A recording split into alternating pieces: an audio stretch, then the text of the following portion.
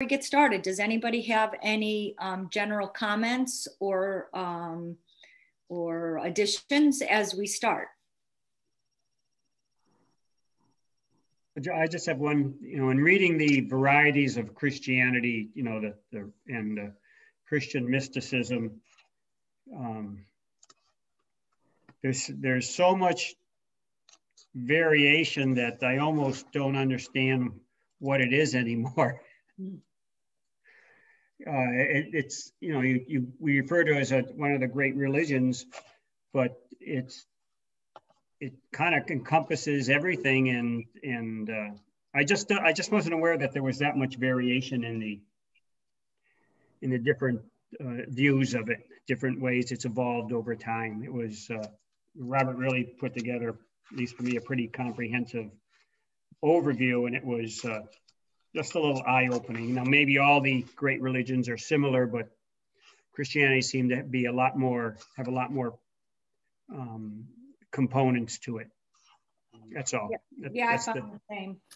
Michelle is trying to get a person from the Russian Orthodox Church to talk about the Philokalia, and that book is like very Eastern. It sounds like yoga, and that's part of Christianity too. So yes, we in the West, we normally know the different denominations that are more or less the same, but with little differences. But if you start seeing all the branches of Christianity that are out there, it's really, as you say, very universal. Right. Yeah. Thank you. Michelle, did you find someone from the Russian Orthodox Church already? Actually, no. Well, what I did was St. Barbara's in Santa Paula. It's a little nunnery, yeah, monastery. And they are actually part of that Orthodox religion, but they couldn't speak. So they said they would put us in touch with somebody who knows the Philokalia and that might be interested. Do you know somebody? Well, I could ask him. Okay, that'd be great. For when? What we'd have to do now is it'd have to be an adjunct class, an additional one. So we're thinking maybe a Thursday night, and then we could put it up on YouTube. Okay, let me ask him. He's super busy, but I'll ask. Okay. Okay. Thanks. Okay. So as we start here, it starts with the Roman Empire and their subjugation under governors like Pontius Pilate. So that's kind of where Robert starts here. The second paragraph talks about the different factions, I don't know if you would call that, where the Zealots were more of a resistance. The spiritual renewal, this was John the Baptist, where he wanted to really just kind of dive back into the teachings. It says here, John the Baptizer declared that God was about to judge the world and punish the wicked. He offered a symbolic washing away of sin through immersion in the water to those who repented. Then we have the Pharisees. The Pharisees advocated strict following of the law as the path to religious purity. The hope was that God was pleased with his people's new but sincere piety, would hear their cries for freedom. And then some of the Jewish elite associated with the temple in Jerusalem believed that discreet collaboration with Rome was in the best interest of the defeated nation. So I think that's a common sects or common factions in any time of strife. Yeah, so that was like the Jewish environment in which Jesus operated. We see in the Gospels, he mentions many times the Pharisee and right. the people in the temple, etc.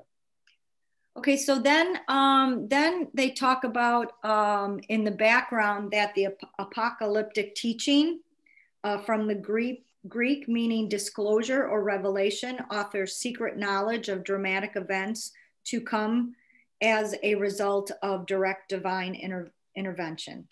Predicted a time of unprecedented troubles, followed by sudden decisive action by God to defeat evil and establish righteousness, especially rife in periods of great anxiety and among subjugated peoples. Blavatsky said that the Apocalypse, or the book of Revelation, is actually a Kabbalistic book that was added to the Gospels. Okay. Okay, so then they had the faith that God in his own all-powerful way would soon drive out the oppressor and reestablish the Jewish kingdom, God's kingdom. This would be done, they said, through an agency of a Messiah who would easily disperse the foe. Messiah means anointed one, and in Greek, Christos is what means anointed one. All right. And so, yes, please jump in with any comments. I have one. Okay, go ahead. Yes, Jim. Oh, Robert didn't mention the Sumerians. The Sumerians were a sect of Jews who did not recognize the temple at Jerusalem, but had their own rabbi, and they worshiped on a mountain not too far away. And there's a gospel story where Jesus said, neither here nor on the mountain will you find the Son of God, or something like that. Anyway, he was referring to that. So just yeah, thought. Interesting. Thanks. And yeah, and that was the same time frame that we're talking about. Robert, says 30 CE. Mm-hmm. Yeah. There were the Essenes also, who were these Jewish mystics that there is the idea that Jesus was trained by them. Now, HPV puts the birth of Jesus 100 years before what we think, 102, I think, something like that. Yeah. So when we look at all these groups, there may be some that were earlier than we think, but they were still part of the environment of Jesus. And if I remember correctly, James Lefevre does a good job covering those different sects in and around those times in that video that I showed. And aren't there those who think that John the Baptist was 500 years different from Jesus? Or that Jesus was even a myth? Yeah, I never heard about anything, for that matter, about John the Baptist, the chronology. But there were some followers of him that they thought that Jesus was not a real person, that he was more like a spiritual principle. So for them, John the Baptist was the Messiah in a sense. Also, HPV says that there is, in Greek, there are these two words, Christos and Christos, and that they have to do with the disciple before initiation and the disciple after initiation, something like that. Okay. So around 30 CE, John the Baptizer baptized Jesus. Soon after that, he was arrested and executed. So this inspired John to gather disciples and start a ministry, according to this here. And then down here, the essence is to practice forbearing love and non-resistance of evil, because God will shortly, by dealing with it in judgment, and to be perfect even as God who is to rule is perfect. By comparison, John's moral message was one merely of repentance and following justice.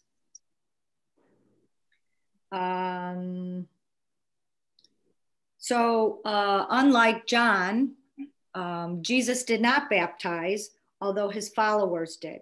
His works of healing were a major sign in his ministry of the power of the coming kingdom, just as baptism had been John's major sign. So that Robert shows the difference there between what John did and what Jesus did.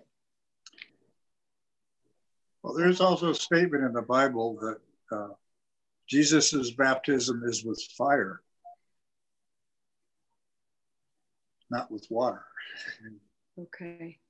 And does it say that is his only baptism, or, you know what I'm saying? Like, was the original one with John with water, and then the spiritual one. Right, his spiritual one was by fire? I don't know. Yeah. I mean, it doesn't say explicitly, so we have to read into it. Okay. These last two paragraphs on this page talks basically about Jesus taught everywhere, not just in a synagogue or at a certain place. So he taught everywhere, and then he brought his message to everyone. That was a basic tension in our Christianity. The idea was Jesus a Jewish reformer, and he was, just within Judaism, or was Jesus bringing a new gospel, a new message, and this was to be a new religion aside from Judaism? So some apostles thought one way and some thought the other. Okay, so one of his messages was a sympathetic awareness of the ways and problems of ordinary life with its sorrows, joys, and innocent festivities. Palm Sunday is named, he made certain dramatic gestures. He entered the pilgrim thronged holy city in a sort of procession. And this is what came to be commemorated as Palm Sunday. He caused a disturbance by overturning the tables of currency exchangers and chairs of the sellers of birds and animal for sacrifice in the temple courtyard. So then the Roman elite perceived his revolutionary political overtones as not good. Before the end of the week, the decision had been taken and carried out to dispose of him.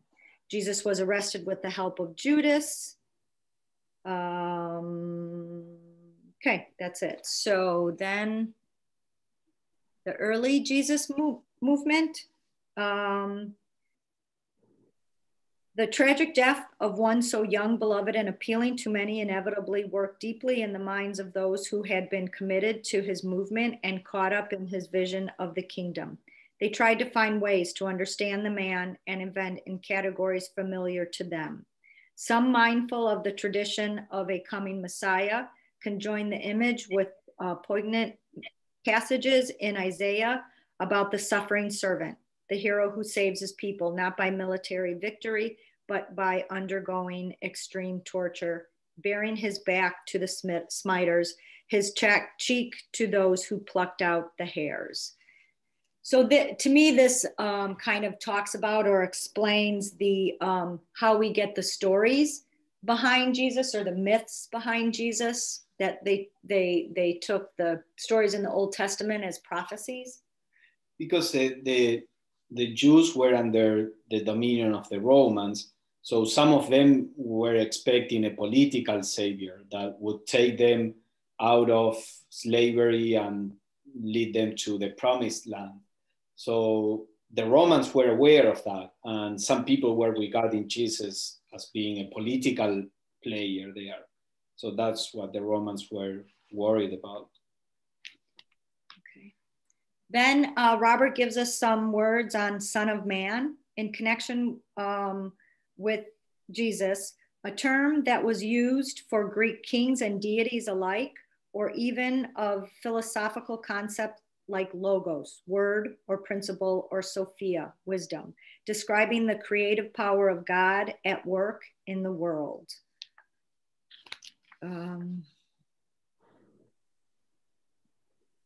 Okay, so soon enough, he had become a supreme symbol of the ineffable mysteries of life, death, and God, all of which he somehow seemed to bring into focus. His form and the instrument of his suffering were reproduced in gold, silver, and gems around the world.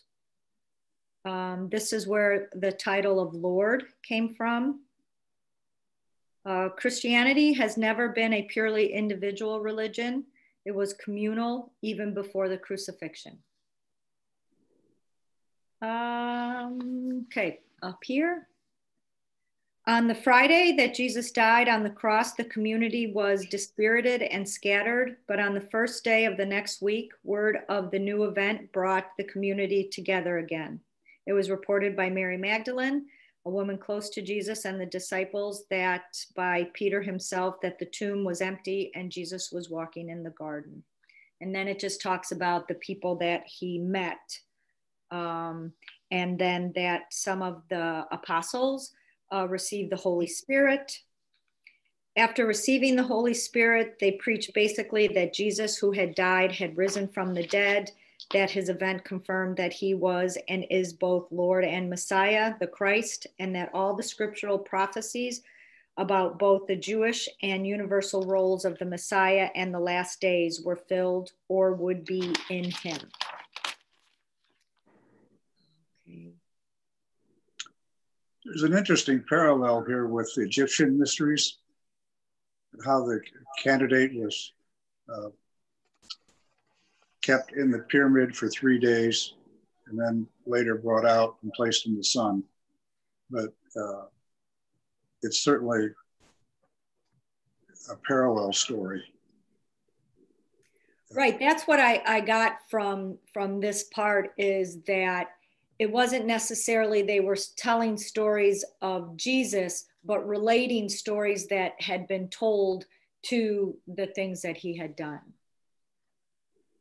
HPV talks about like the school of mysteries to Jesus, and that many of the stories that we think were part of his life were really spiritual myths, like what Jim is saying, and they were solar myths, and that they were not necessarily things that happened during Jesus's life. I don't know how that would work with the community who knew Jesus, except that if Jesus lived 100 years, because we normally think that the Gospels were written within the first, 30, 60 years. So if that was the case, people were still alive who knew Jesus. But if Jesus was born 100 years earlier, right, then it's easier to make of his life more of a myth. What do you mean by solar myth? Well, the idea like the logos, Jesus represents the logos of our personality, and normally all these myths where the hero represents the spiritual spark is called the solar myth, and many times the sun is connected to that myth because the sun is also like the body of the logos, or a representative of the logos. So that's how they are called. I don't know much about mythology. Maybe somebody else knows more. Okay. All right, and the last part here is about Paul, and HPB and many other classic theosophical writers have regarded both Jesus and Paul as initiates. He was a Hebrew who was a Roman citizen. Paul, yeah. He experienced a vision of Jesus the Christ appearing to him saying, "Paul, Paul, why do you persecute me?" Or Saul, Saul, because his name was Saul. Paul was a great, if controversial, advocate of the new faith between 45 and 62 CE and Christianity's first theologian.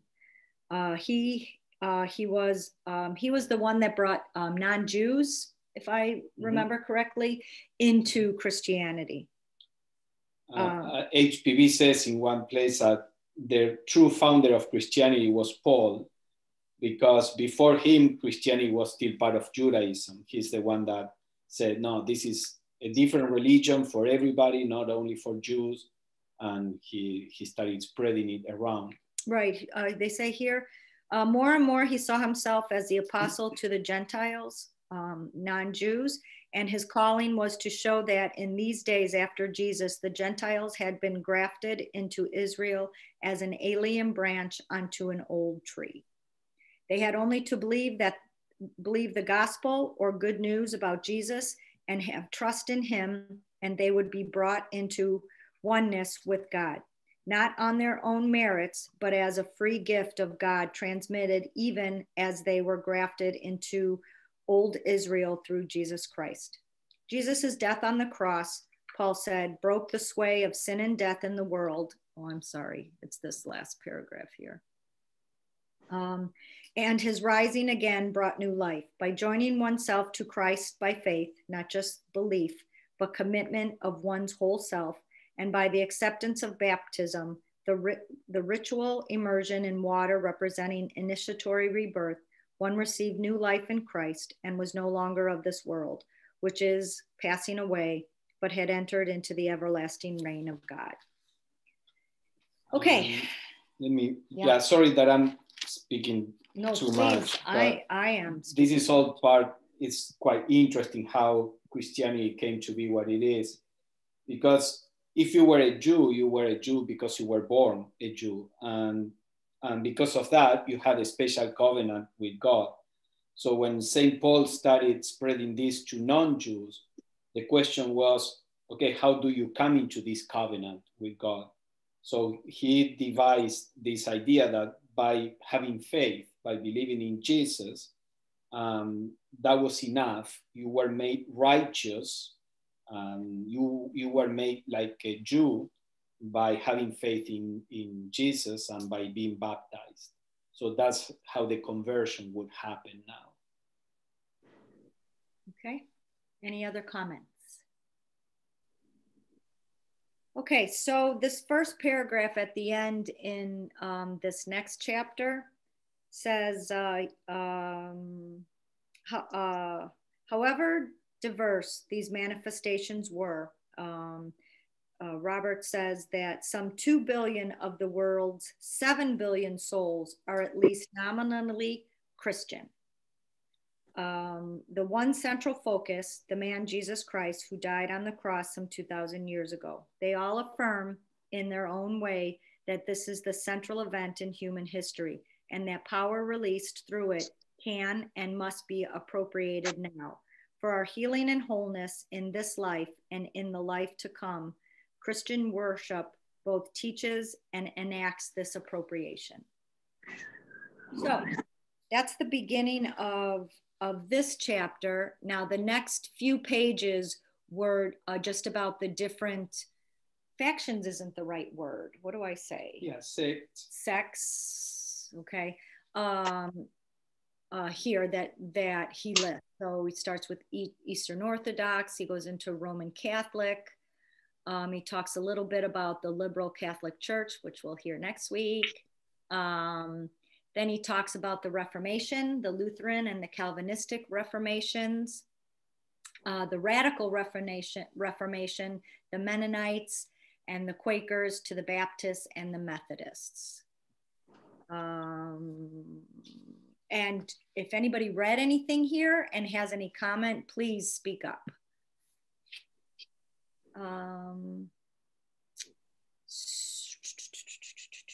So he goes on with more. Then down here he talks about the Protestant Reformation in the 16th century, the Lutherans in Scandinavia and parts of Germany, the Calvinists in Scotland and the Netherlands, and the Anglicans in England. Anglicans. I always say that. Anglicans. Okay. Okay. Then.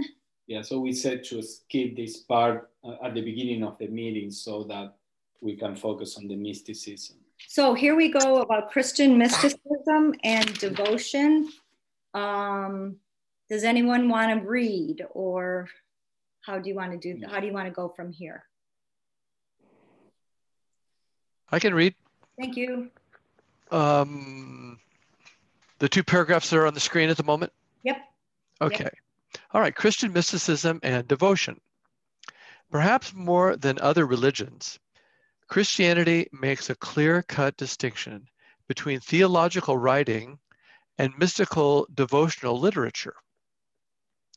Christian doctrine and thought have an objective and historical quality that makes it possible to understand them, at least superficially, without direct experience of the divine realities that lie behind them. Many would say that they can have saving faith without the sort of experience of God of which mystics and devotees speak. In this respect, Christianity shows its difference from a religion like Buddhism, in which the equivalent of salvation would have to be the ultimate transformation of consciousness represented by nirvana. But mainstream Christian theology and preaching is generally more concerned with the personal decision for salvation than with a mystical experience, to which not every Christian is called. By mystical experience, we mean experience interpreted as immediate contact with the divine, very frequently expressed in the language of unity. I felt the oneness of all things, or I was united with God. Mystical writings describe this experience and how to attain it. In contrast, devotional writing presents prayers and meditations addressed to God or intended to lead one's mind towards union with God. Since the one who prays or meditates is still speaking to or thinking about God, a certain distance, however filled with love and feeling, remains between the person and the divine. Devotion, on the other hand, can fall short of the mystic's experience of sheer union. That is why mystical experience is often said to be beyond words. And mystics may shock the conventional pious when they say that even prayer and meditation are practices to be surpassed. Okay, any comments or discussions, questions?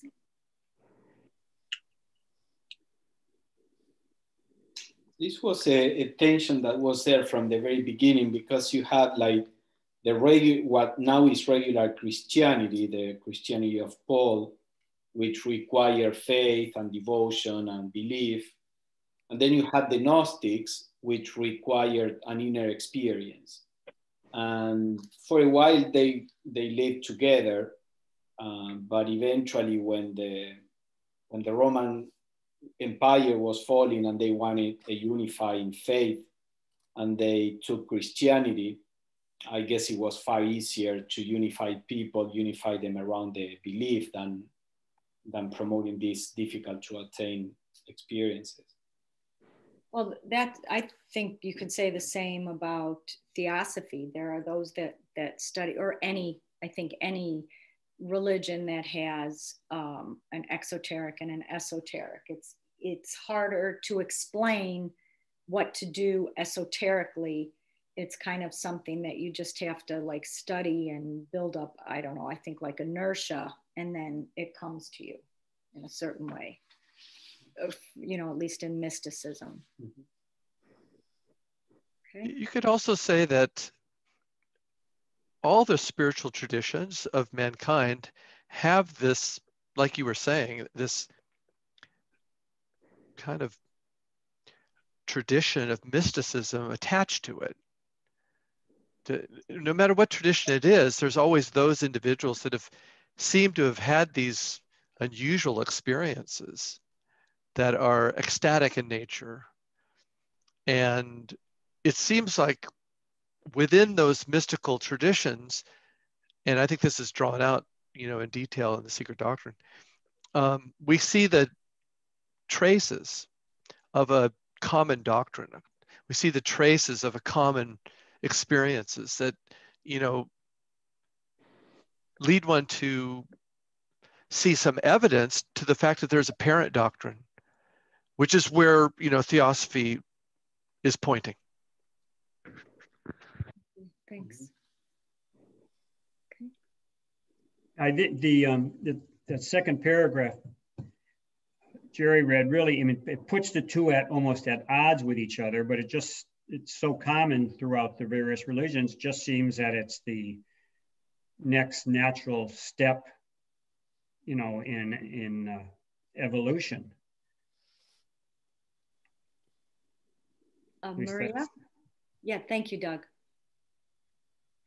One thing that I think is interesting about the Christian faith, at least today, even in the evangelical or fundamentalist movements, is that there's just this huge emphasis on evangelism through service.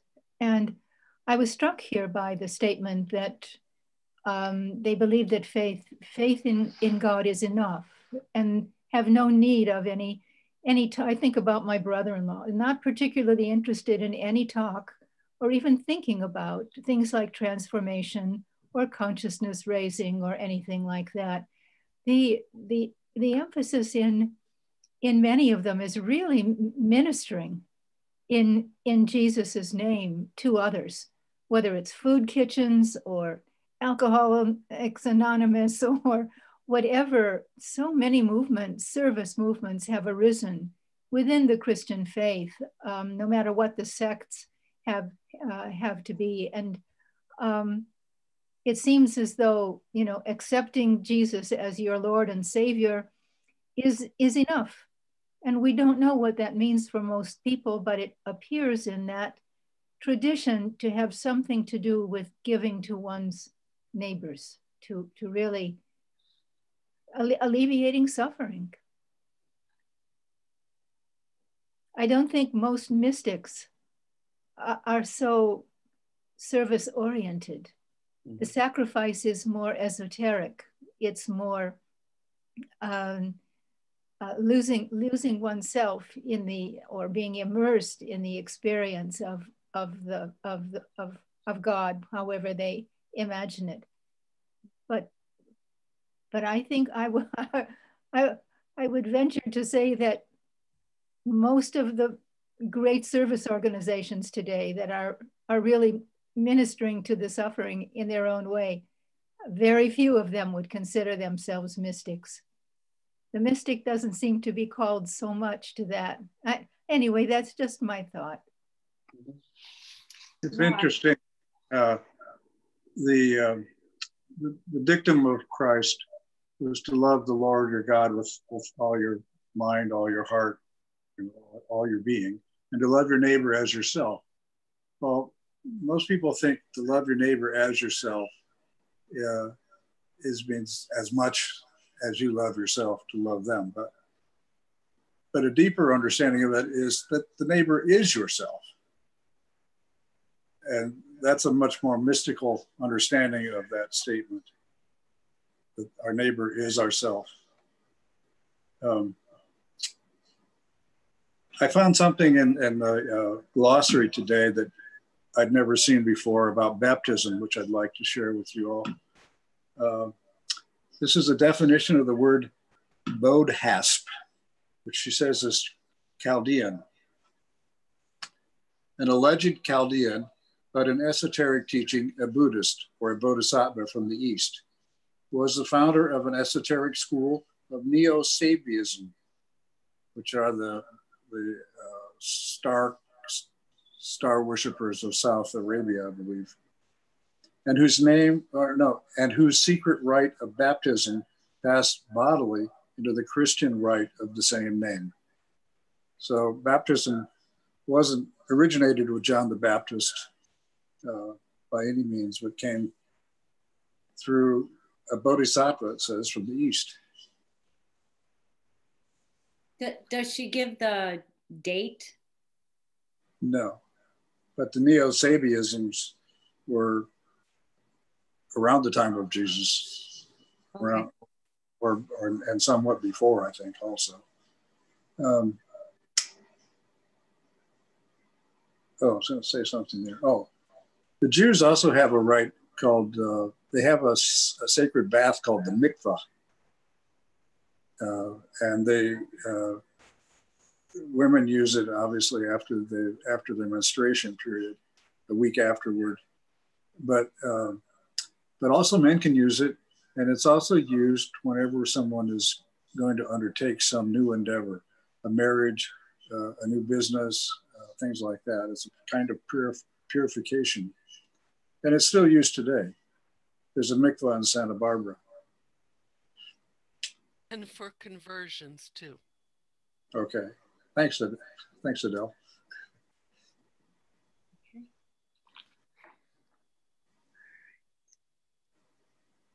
Okay, does anybody want to read the next two paragraphs about Dionysius? I can read. Thank you. The first Christian mysticism after the New Testament was deeply indebted to the terminology, and philosophical concepts of Neoplatonic philosophy. The most influential Christian mystical writings of this sort are those of the writer who called himself Dionysius, the Areopagite, now sometimes called Pseudo-Dionysius, and believed to be a Syrian monk of the 6th century. Dionysius was a Neoplatonist who believed that God in total fullness and infinity is beyond human knowledge, and so is ultimately nameless and ineffable. Nothing we could say about the deity is adequate to the unbounded mystery of divine being.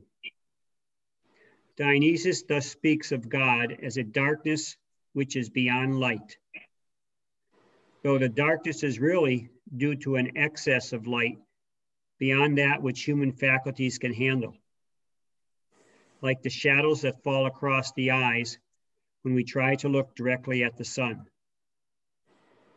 The way to God is through an unknowing, by which human intellect and feelings, too frail for this most sublime task, are stilled in mystical contemplation.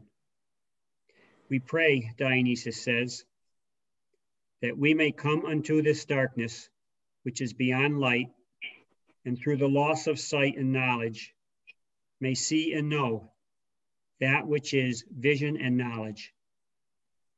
This Dionysic Neoplatonist approach was very influential in the Christian mysticism of the Middle Ages and the Reformation.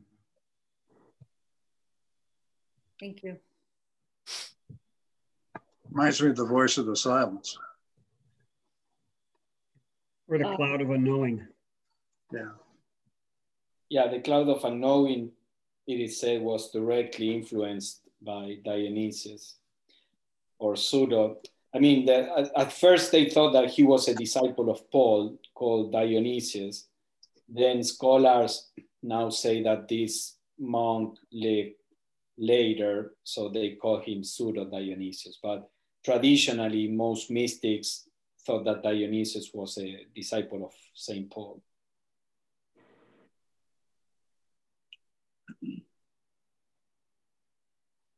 Okay. Then we go on, but during the same Middle Ages, something else began stirring as well. A Christian mysticism of the affirmation of images was coming to flower. If mysticism of the Neoplatonist Dionysic type says to take away all that is not God, and so often is called the negative way, its counterpart is the affirming way of using images in the mind and before the eyes as stepping stones to God. One example of an affirmative mystic was the beloved Saint Francis of Assisi.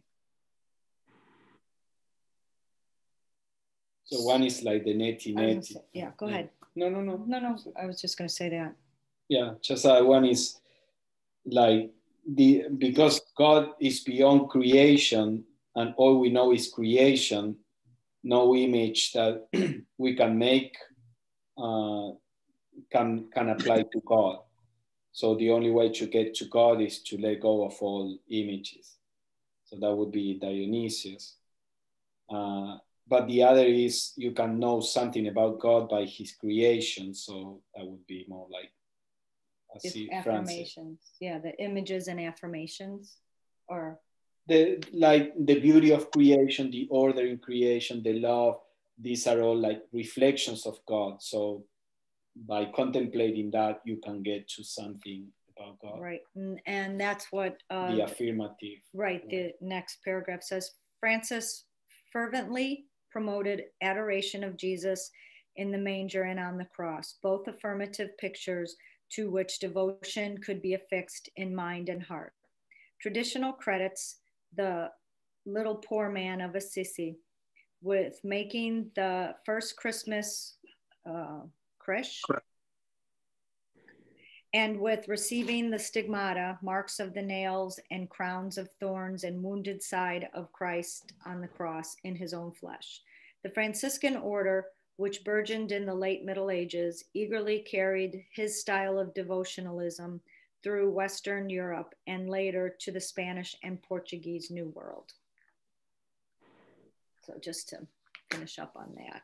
Yeah. In Argentina, we had like the Franciscan nuns or Franciscan priests are quite famous.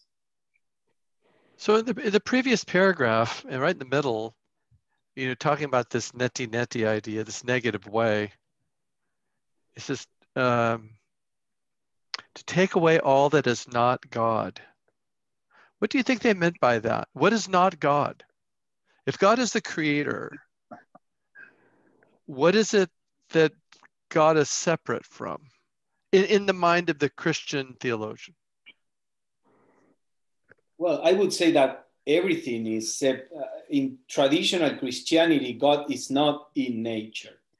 God is beyond nature. So God and creation are separate. So the way to get to God there is to discard everything that is part of creation, therefore is not part of God. So is that the asceticism? So taking away. Yeah, that also. Part of it. And in like in meditation or in prayer, that's why Dionysius says, you can't give a name to God. You cannot say that God is good. You cannot say that God is loving, because all those are part of creation. So it's like getting to the emptiness. So in Christianity, they don't have that sense that God is everywhere in general. Is that similar to because I am that? Yeah. I kind of remember that from my Catholic indoctrination. So you're quite right about that. It strikes me as strangely contradictory, because God creates this beautiful universe, but it's not God. So to get closer to God, you need to take away all the things that God made. There's just an enormous contradiction in this that doesn't add up to me. Yeah. Well, the way that there is, and the Gnostics were aware of that, and the way that they solved that is by saying that the real God didn't create the universe, that this creation is the result of a lower God, Yaldabaoth, which is a materialistic God, and we have to get rid of the world and go beyond the world because this was just a mistake. So Christianity has that tendency, or had in the past, with the Protestants embraced creation far more than the Catholics did, and sometimes with a quite materialistic approach. But the early Christianity was very world denying, perhaps influenced by Neoplatonism and all that. Krishna had an interesting solution to this dilemma. He said, even though I've created the entire universe, I remain a part and whole. So he's made the universe, he's in the universe, but that's not all of him. He's outside of it as well, and is whole and intact. And in the Christian Mass, we symbolize that sort of by the way we break the priest's host in half over the chalice, and we break a little piece off and put it into the chalice. But the two larger pieces, we reassemble them on the paten. So that symbolism is there in the Eucharist as well. There's two rather profound ironies in all of this. first one is that the idea that there was a superior God that's responsible, that's not responsible for the creation of the universe. That's precisely the trap, apparently, that the Jewish tradition fell into by assuming that a lesser God, Jehovah, was the supreme God. And so it's ironic that, you know, they would make that statement that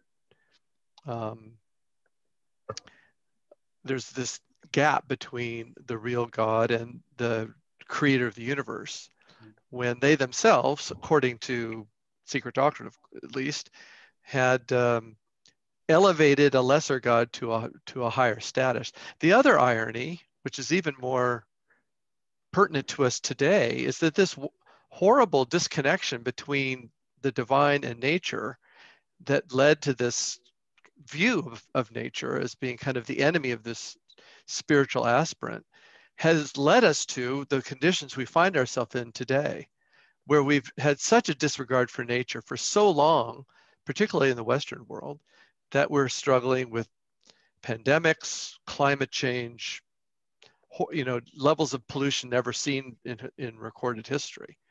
So some of these ideas are come back to roost in kind of a dramatic way. I think there's also been an inordinate emphasis in the Abrahamic faiths on the place of priests and men, Father God.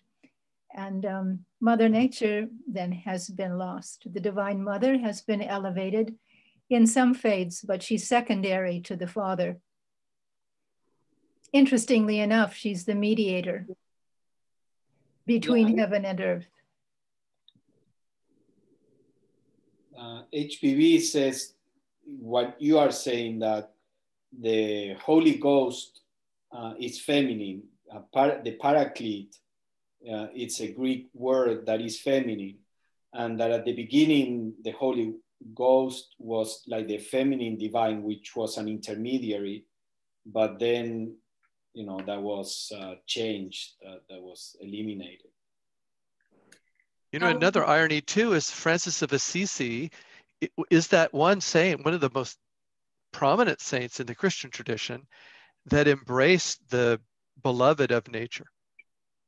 He's, you know, the patron saint of the natural world in the Christian tradition. Pablo Maniti.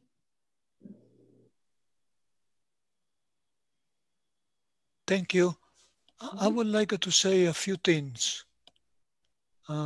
First, I born in a small town in Italy, Calabria, in the south of Italy. Very poor place after the war. And the town has 3 churches and 1 school.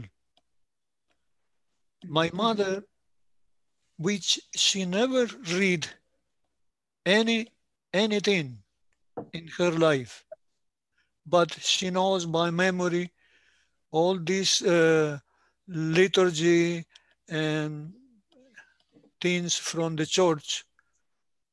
And she was very influential on myself, on me, to believe. She has a faith, but no any of this deep philosophy, interpretation of the Bible. She doesn't know how many gospels were in the Bible. She don't even know all these treatise, philosophy, and the only thing it was her faith and her belief, and do the good. Treat everybody with respect, with love. Now, the other thing I want to say is many books were written about the church, about the New Testament, about what they found, how much information they release from the material they found in a cave. Many also movies were made. I remember I visited so many churches when I was very young, just to watch the movies they show in Christmas.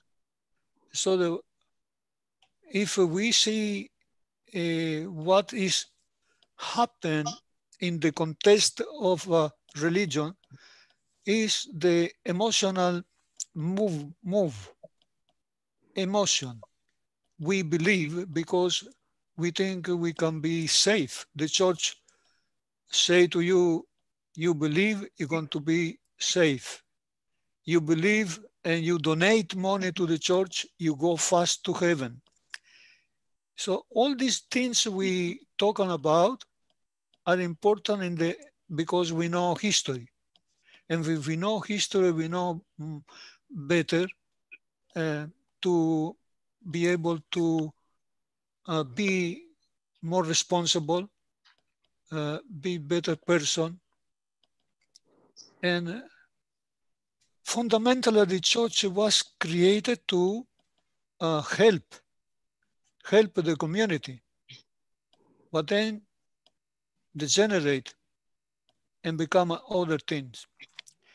I was involved before in the church because I went to the church and I read every Sunday.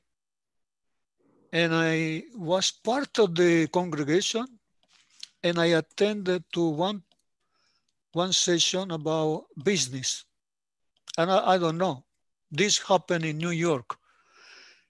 And one priest, he complained to the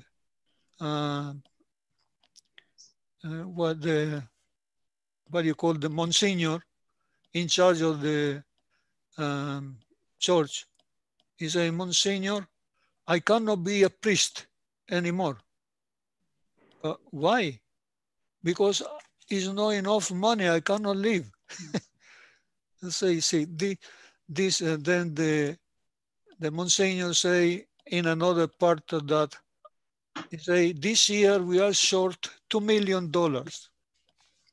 So this is what happened today in our life. We experience all these things. It's very materialistic. It's more materialistic in 1878 when Blavatsky, our teacher, found the Theosophical Society. We are so immersed in these things when sometimes I think we lost track of the situation. I think one problem that people before were simple intellectually, but they were more devotional and less materialistic. Right. So today, if they stay with a simple attitude, but because the whole culture is more materialistic, then they just become materialistic. That's why I think now people need to work more on understanding, not to be dragged into materialism. Or whatever the culture is doing.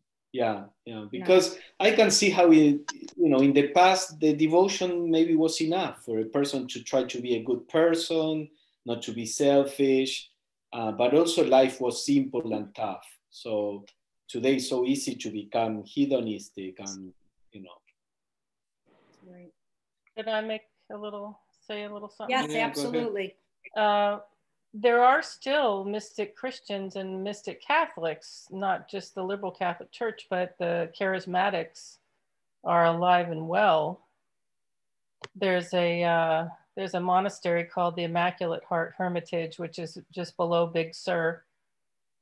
And I spent a lot of time there, and they're very poor. They don't do a lot of outreach into communities, but they're completely cloistered. And the priests and the brothers there don't go outside the church a whole lot.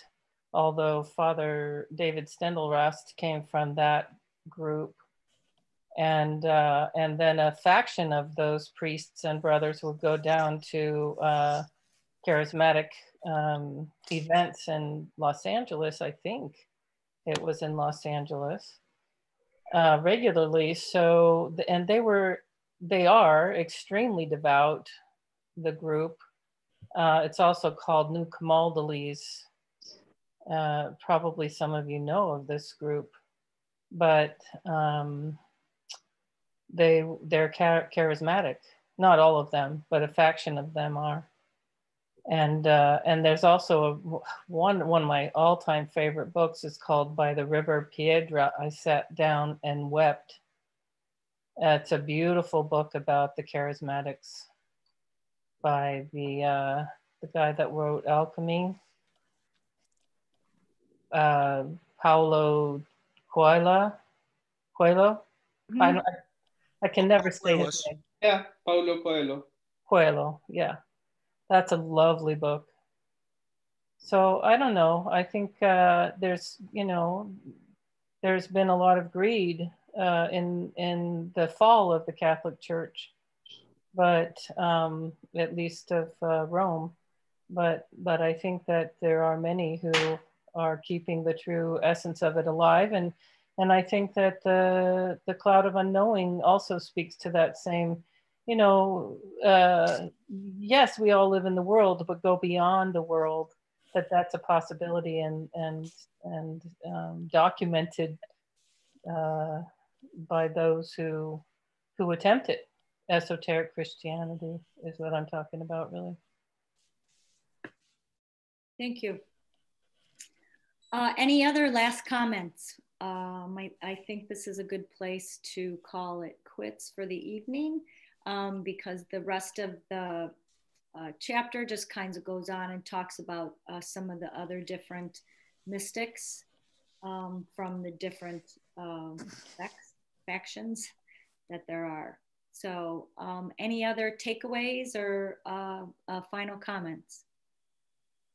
I don't think that the two statements about mysticism that Father Ellwood made at the very beginning are correct.